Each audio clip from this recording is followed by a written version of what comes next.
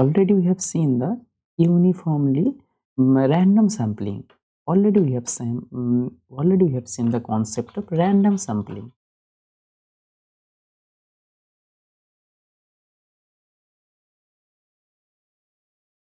Already we have learned, and how we will doing this job by simply using the uniform distribution.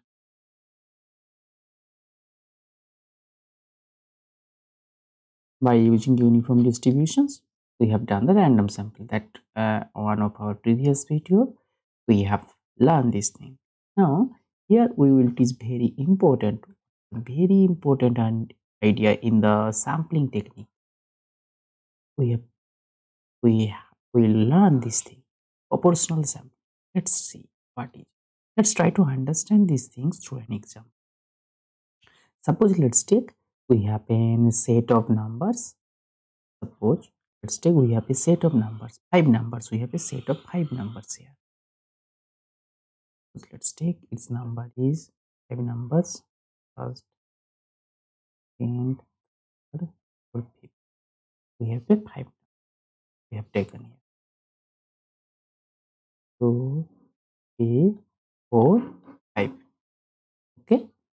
And the value for this 5 numbers, suppose let's take its value is t1, its value is t2, its value is t3, its value is t4, its value is t5. Suppose let's take this value, and the array that we have, let's call this is d.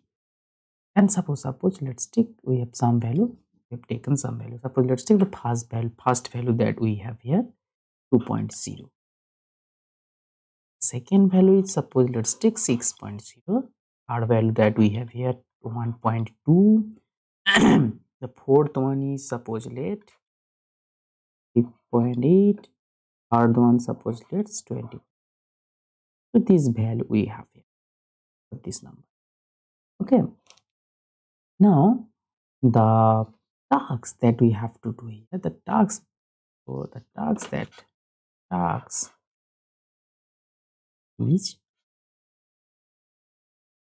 is here, pick an element. We have to pick an element from this array.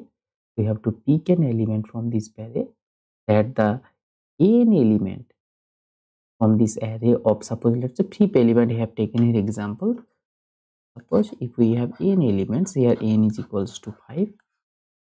So such that the probability of the picking of an element is proportional to these values, proportional to this. That's the job that we. So the job is here, we have to pick an element.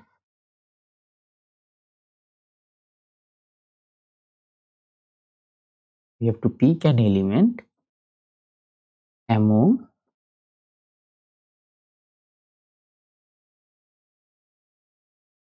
the n element. Suppose let's take here we have n is equals to 5. N elements, among the n elements, such that condition is such that the probability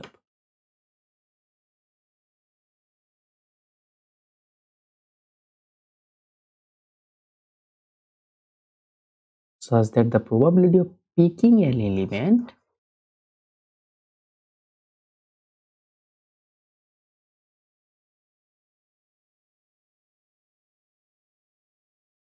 is proportional to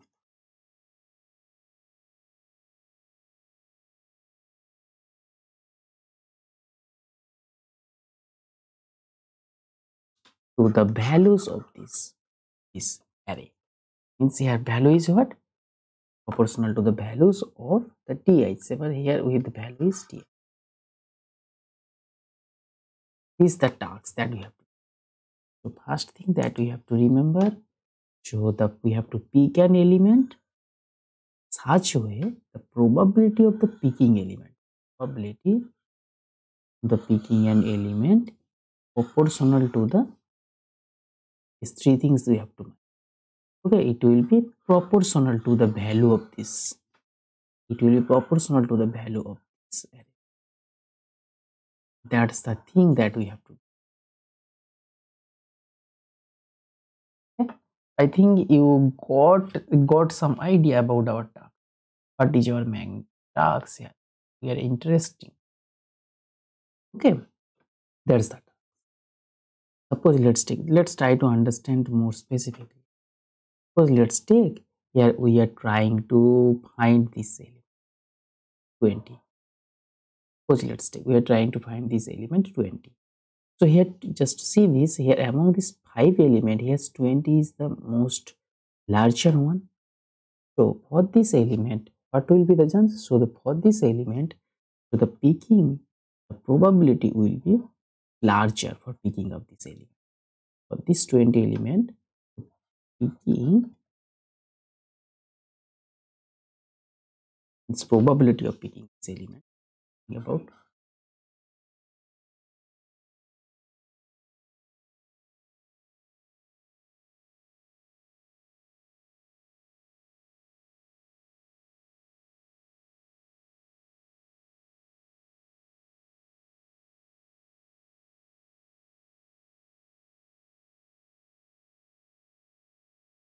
probability of picking 20 is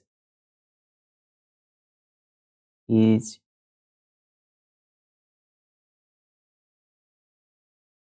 larger than others.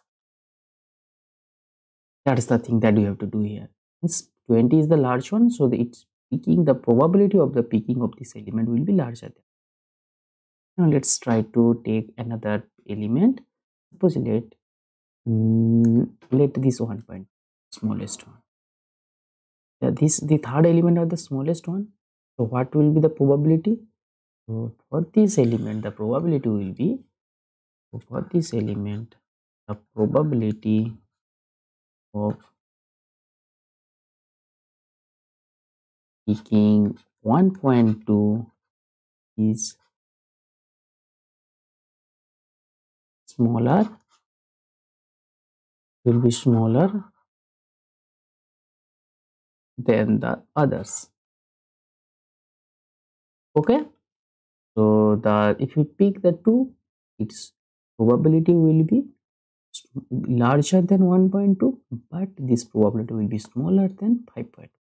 Means the value, the probability will be the probability of the picking of the elements will depend on the values of this element.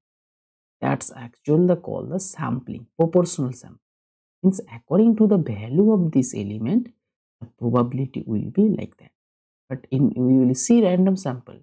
What is the probability? If you just take the random sample, what will be the probability for the random sampling? Means for uniform distributions, its probability is equal. It for here probability of picking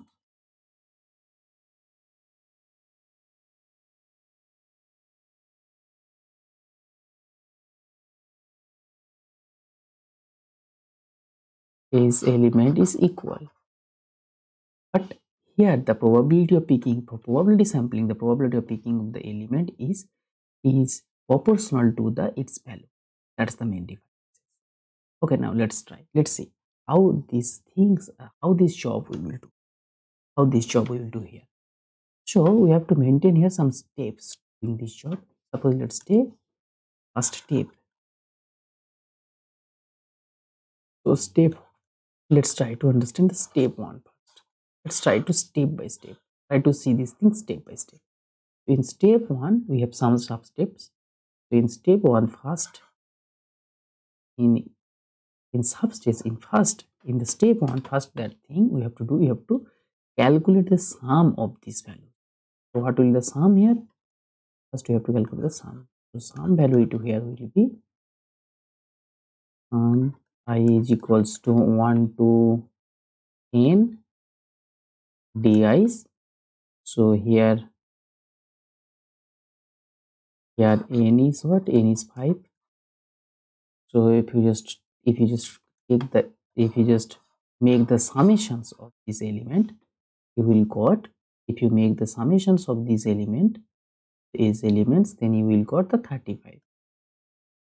This value will be 30. Here our n is equals to 5. Okay, means simple. These things means I'm talking about the computing the sum.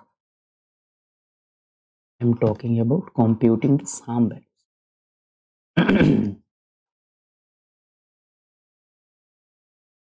of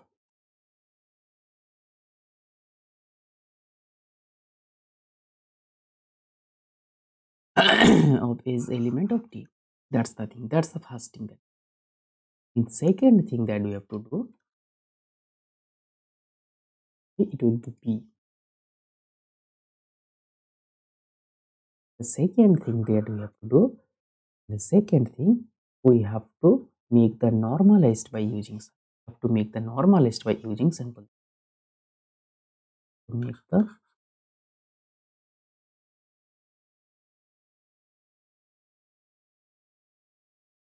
we have to make the normalizing by simple using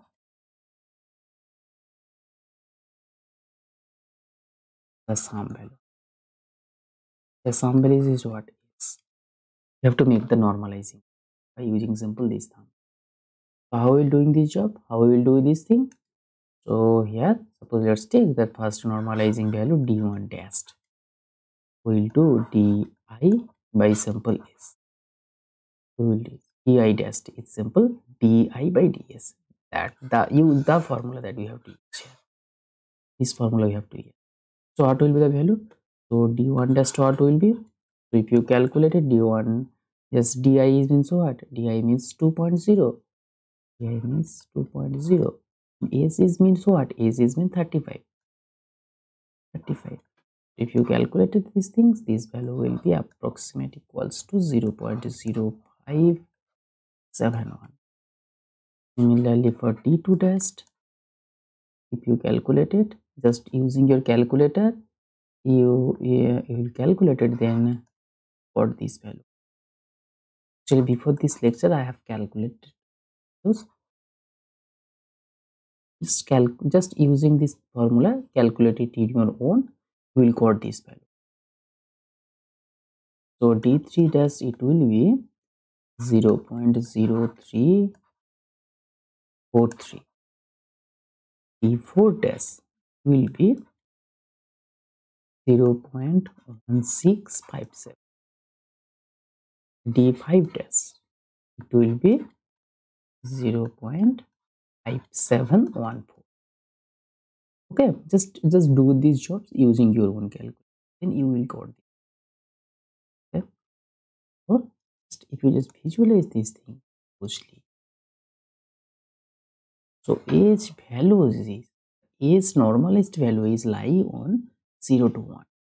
Age value is lie on 0 to 1. Because why these things lie on? Because we have calculating, if you just summed up this value 0 to 1 and the sum of these values, that's the first observation. The second observation is sum of the di test is equals to, why these things are 1 actually? Suppose let's these things, why these things, if you sum this value to 1 to n di test, if you summed up, this value will be simply summed of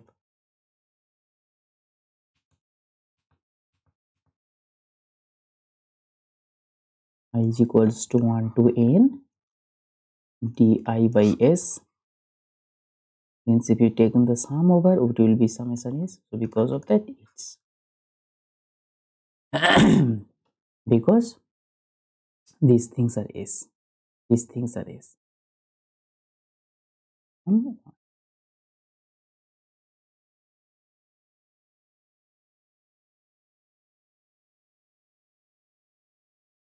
From 1 we will get this value. Second step that you have to do. The third step. Next, third step.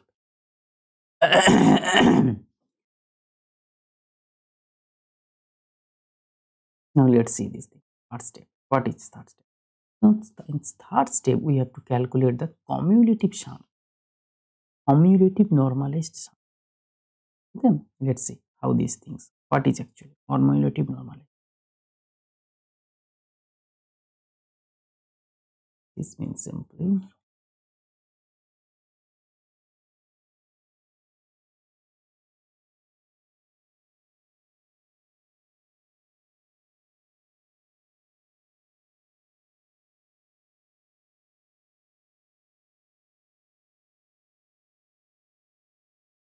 cumulative normalized sum that you have to calculate. Let's try to understand what we'll get from here. Just remember, just rewrite these things. I think it will be better. Understand, easy understand. So we will got d1 dash is equals to what? 0.0571. We will got d2 dash is equals to what? We will got these things is equals to 0.171428. d3 dash means what? We got this d3 dash is equals to simply 0.0343. d4 dash means what? We'll got this value 0.1657, and d5 dash means what? d5 dash means 0.5714. These values we have got after normalizing using the sum. This value we have got the cumulative sum that we have. Cumulative sum that we have to make from that. First cumulative sum, let's take t1 tilde. t1 tilde, it's similarly same is equals to d1 dash. It will be same as d1 dash. So its value will be 0.0571. Okay. So that now d2 tilde, next sum that we have. This value will be d1 tilde plus d2 dash. Means we have used this sum, plus we have to add this value. Okay. So what will be this value? If you calculate it using your own calculator, 28528. This value. Third cumulative sum, it will be d2 tilde plus d3 dash. Just sum up. Cumulatively means combining something. In another language, this cumulative normalized sum is called the combining sum. Okay. This sum value will be 0.262828. Like that. d4 tilde, it will be d3 tilde plus d3 tilde plus d4 dash. These things will be 0.4285, like this kind of. Just I am just using your own calculator, just calculate it and write down. Don't copy paste from it. It may be wrong. Okay. Just I have calculated using my own. It may be wrong. I am not always correct. By simply if you just sum up this value, it will be that. Okay, like such kind of value we will get. So this di tilde value is now called this value. This di tilde is called the cumulative norm value. This value are called the cumulative normalized. Cumulative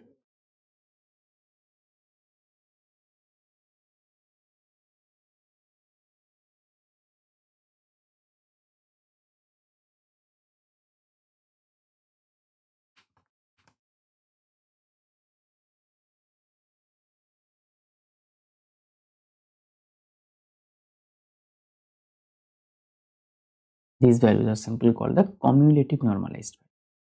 Okay, that's the third step. In third step of the step 1 that we have to. Okay, I think you will got the I think the step 1 is clear. It's simple. First we have to doing the sum. After that we have to make the normalized by using the sum value, and after that we have to calculate the cumulative normalized sum value. That's the three steps we have to do in the step 1. Now come to the step 2. What we have to do in step 2? Let's see.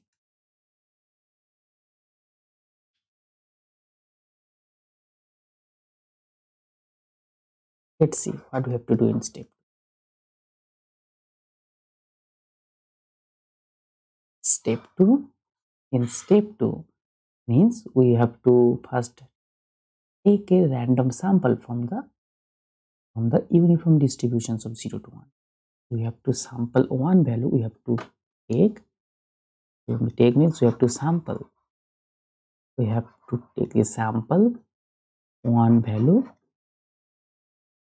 We have to take a sample one value. Suppose let's take this sample one value. Let's take this value that we have take here, and it's come from where? This value will come from. This value will come from a uniform distribution between 0 and between the uniform distribution between 0 and 1. That's things already we will learn. Now we will record the how these things are important step by step, how these Gaussian distributions are important, how this uniform distributions concept is important. I think you will got the idea. Okay, from this uniform distribution we will take one sample randomly. Okay, so if you just write this thing in Python, if you just write this code is using Python, how will you write this? For example, using the NumPy library, we have to first call the NumPy library. NumPy, then on the NumPy, there have a function random. On the NumPy, there have a function random. And on the random, we have the uniform distribution. This uniform we have to keep the range 0.1 to 1.0, and we were interested to pick the one value. Okay, simple number that we are number. Okay? That's the function that we have to write in Python. This is a simple function that we have. Okay, which let's take it. Let the value after picking this random value from this distributions, uniform distribution. Suppose let's take the value we got. This value is r 0.6. Suppose let's take that value we got. R is equals to 0.6 that we got here. So the R value is lying on this range. This R will be lie on 0 to 1. It may be, it is uniformly distributed. Its probability to lie on anywhere is equal. Its probability are equally probable. It will be lie anywhere on this range. Suppose let's take this value is lie on here 6 0.6 and somewhere here.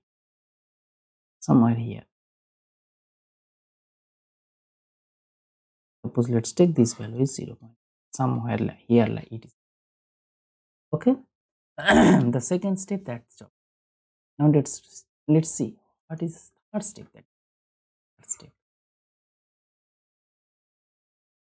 Let's try to understand what is the third step that we have.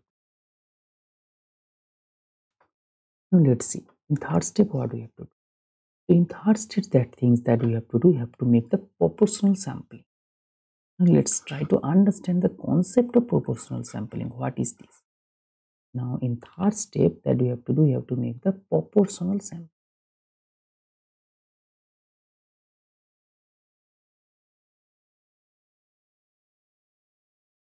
We have to make the proportional sampling. Okay. Now let's try to grab this concept. So first that R that we have chosen, the chance the choosons are, it may be occur anywhere here. So we have to make some conditions. If first thing we have to check if this R, if less than is equals to, if this bar is less than or is equals to d1 tilde. Okay, means d1 h tilde means h cumulative normal h some value are lie on also 0 to 1. Okay, if this r value is less than is equals to this d1 tilde, then we have to make the return, then I have to return 1. If means else if, it will better language.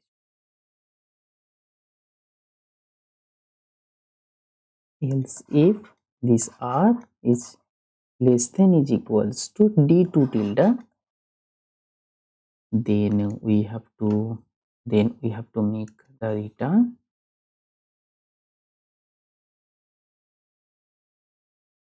first we have to return 1, then in this step if these things happen we have to return 2.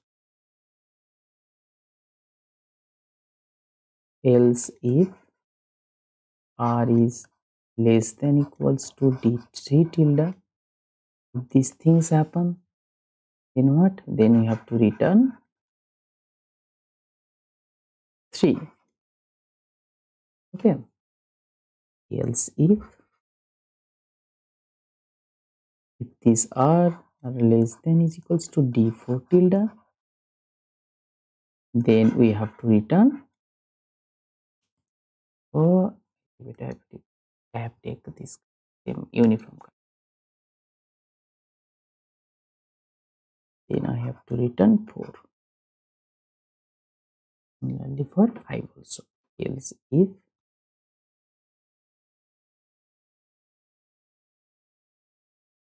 I is less than is equals to d5, then we have to return.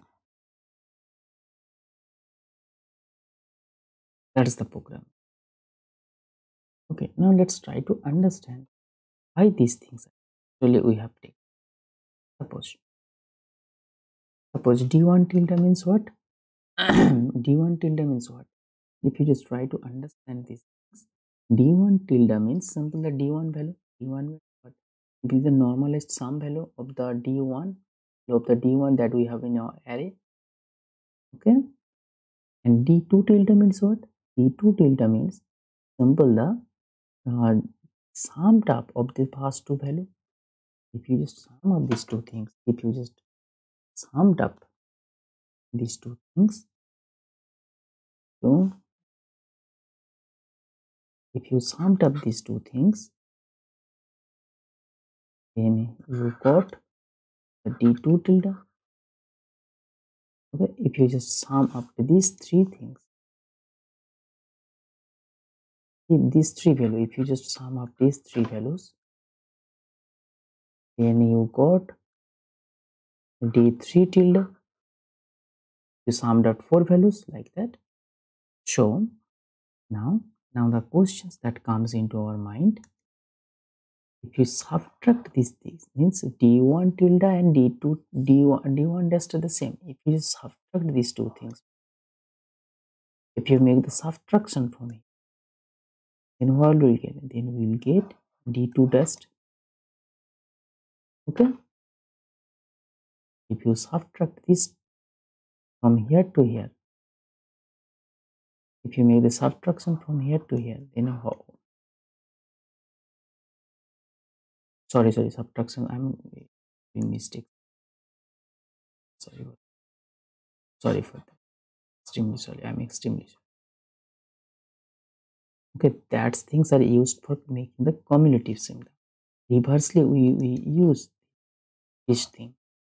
If we make the subtractions between these two, this one, and if we make the subtractions between these, then you will get the d2 dash.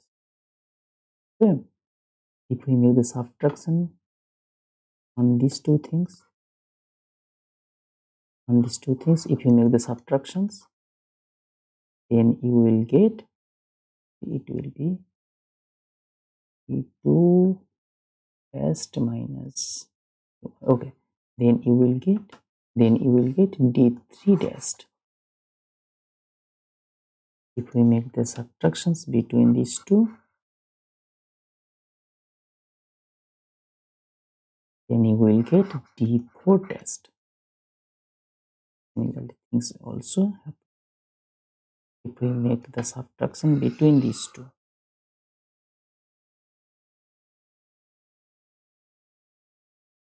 Then you will get d5 test. Okay, I think you got the idea. Similarly, here if you sum up, then you got come to reach here. If you subtract up, then we come to reach here. Okay. And then now try to understand this. So what is the importance of the probability for the probability simply? So let's try to understand. So the probability of picking up 4. So here what here, suppose let's take here in these examples that we have taken here, probability r is equals to 0.6, r is equals to 0.6 here in these examples. So where it will lie? So if you just look up this table, 0.6, it is less than 0.6, no, it is less than 0.6, no, it is less than equals to 0.6, no, less than equals to 0.6, no, it is less than is equals to 0.6, yes, it is less than, no. So where the r is lie? So lie r, so r is less than not this, not this, not this, not this. So r is less than from this value, means d5. So r is lie on here,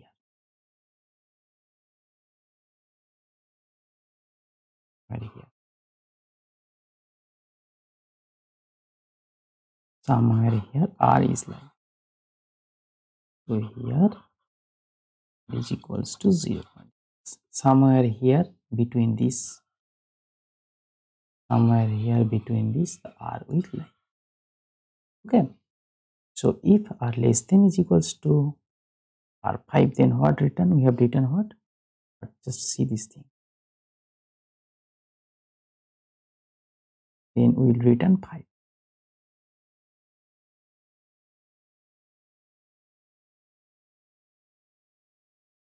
So what value we have written here?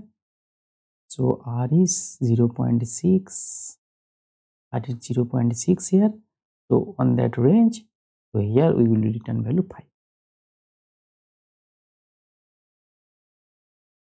So this happen in this case. On our case, these things are happening.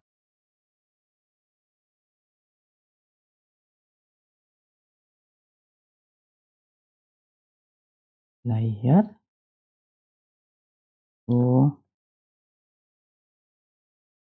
So we return. So here we will return 5. If our r lie in the here, so if our right, suppose let's take, suppose let our lie r lie on this range.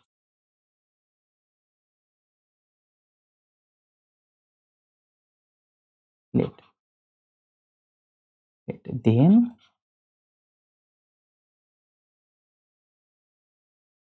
we return or lie on this range, then we will return. Okay.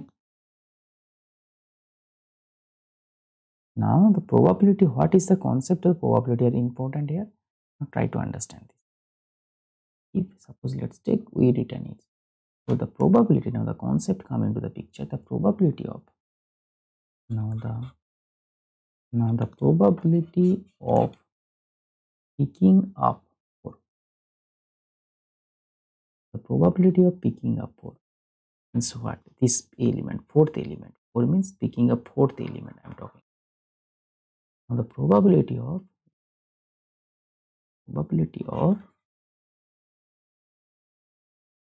picking fourth element, the probability of picking the fourth element, it will be the probability of r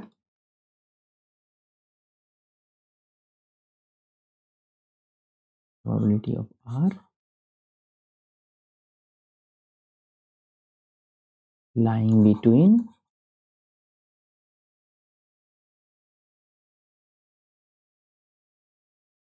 d3 tilde and d4 tilde. D4, sorry, it will be d. So if we choose the fourth element, Now these things, the probability for picking this element will be lie on this region, lie on these regions, because we have chosen, because we have taken here uniform distribution. Okay, so if you choose probability of picking the fourth element, now probability of picking of the fourth element, it's lie on this region. Probability of the R, probability of R lying in between this region. Okay, same concept. Probability of picking the fourth element, the same things also probability of R, because we have here doing the cumulative sum. Because of that, because of that. Okay, now these things means what? These things means what? Probability of R between probability of R lying between, what is the actual probability of this? Because the probability of lying between, if you just see this thing, what is the difference of this thing? The difference of the two things is D4 test. Difference of the means the gap of this means gap between D3 tilde and D4 tilde. This will be a simple gap. Probability of pick lying the R. This value will be D4 test. This value will be D4 test. This simple, this D4 test are proportional equals to equal the value of the fourth element. Okay, just see this thing. Proportional B D4 means what? Theta D4 means, just using this thing, you can conclude that proportional to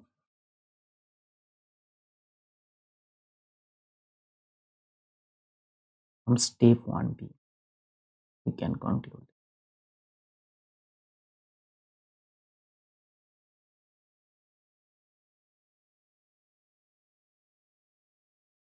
from step 1b. We can conclude that step 1b.